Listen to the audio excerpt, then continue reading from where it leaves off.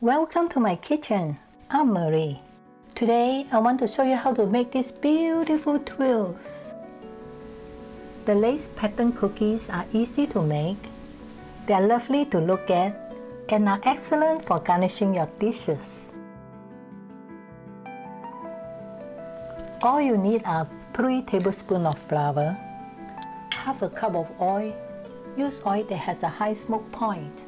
I'm using canola oil. You also need half a cup of water and food coloring. We'll prepare our batter by mixing the flour and water first.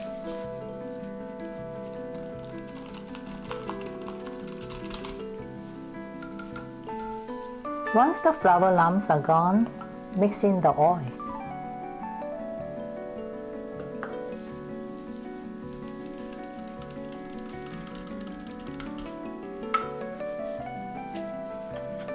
Use any color you like.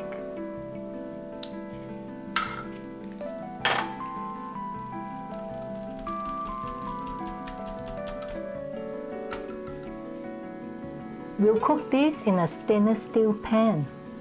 Start with a medium to high flame. Then coat the pan with oil so the batter won't stick to it.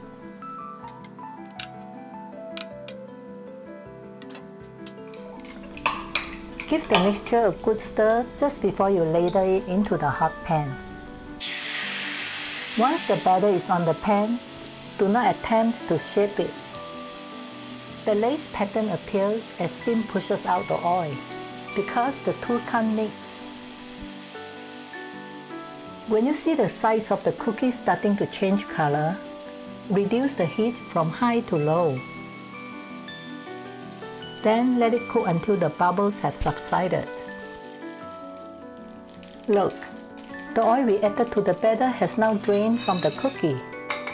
Lay it on a paper towel to soak up any remaining oil. Let's do another one. You can shape the cookie by controlling your hand movement while pouring the batter. Move quickly because it starts cooking instantly as it touches the hot pan.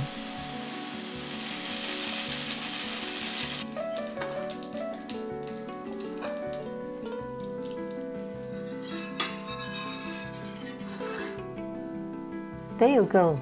Aren't they pretty? Okay, let's make some green ones. Notice that how I pour the batter determines the shape. Don't worry if they don't turn out perfect. It takes a little practice to get it right. Actually, I found that the smaller the cookie, the easier it is to shape.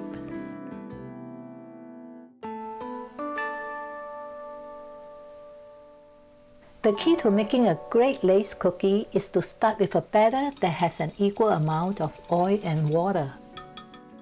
Also, use a pan that can retain high heat throughout the first half of the cooking.